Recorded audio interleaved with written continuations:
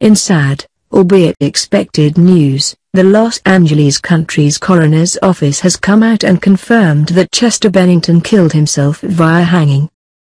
This official cause of death reflects what authorities have said they discovered at the late Lincoln Park singer's home last Thursday morning, after they responded to a 911 call and discovered Bennington's corpse.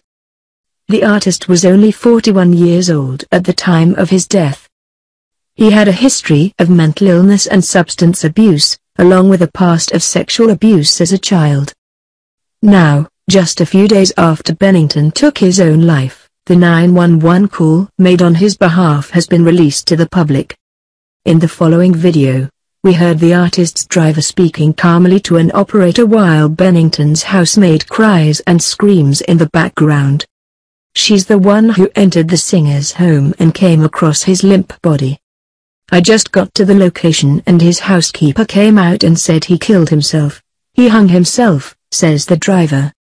As the driver relays more details on the phone, the housekeeper continues to be heard, crying hysterically as she speaks to Chester's wife on a different phone. Lincoln Park released an emotional statement honoring their frontman Monday morning, writing on Facebook.